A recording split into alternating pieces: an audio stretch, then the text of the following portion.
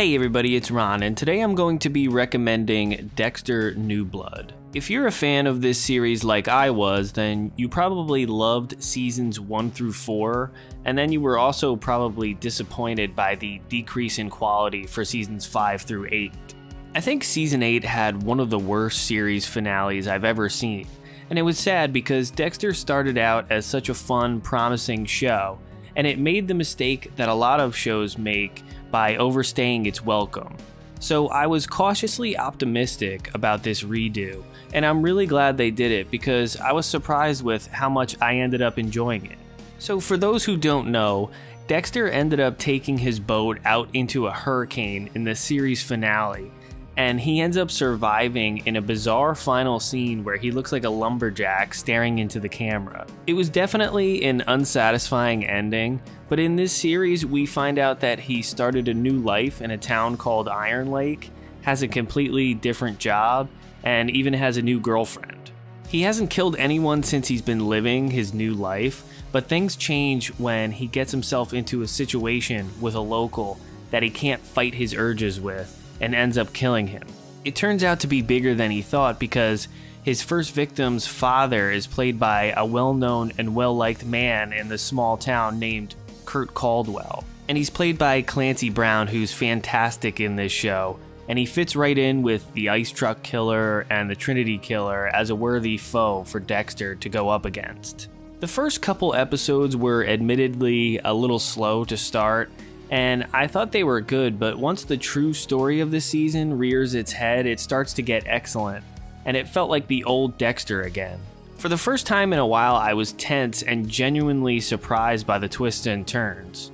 What I like about this series is how they use the confusing old ending of this show to their advantage, because the change in scenery was fresh, and so was the addition of an older Harrison, Dexter's son, played by Jack Alcott.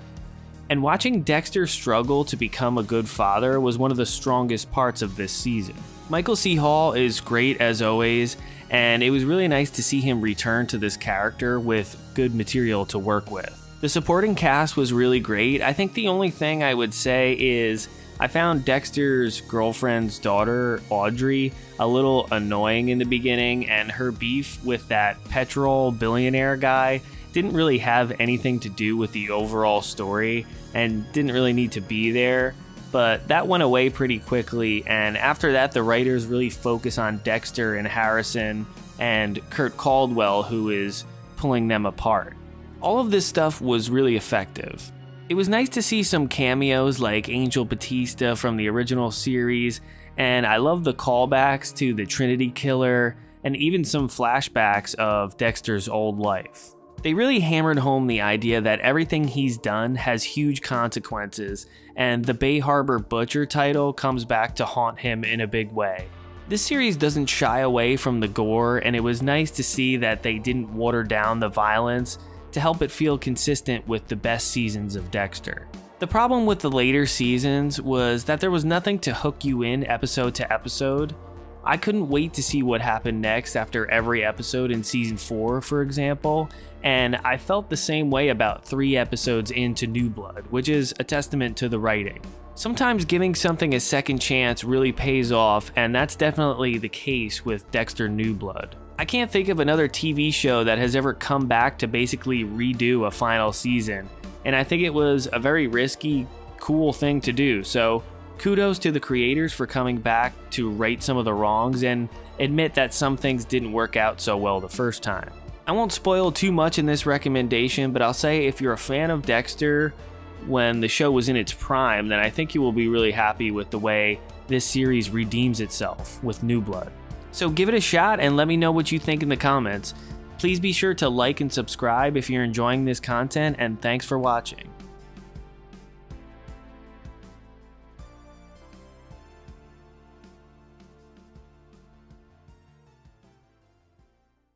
Hey everyone, it's Ron here with a quick announcement. When I started this channel, I was reading and reviewing the Dune books and other sci-fi related material, and most of you might not know that I'm also a musician.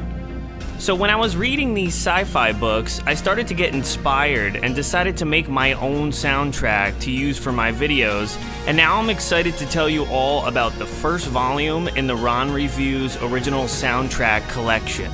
This album includes the first 17 tracks featured on my channel, and it's available now exclusively on Bandcamp. Be sure to check the description of this video for the link to the album.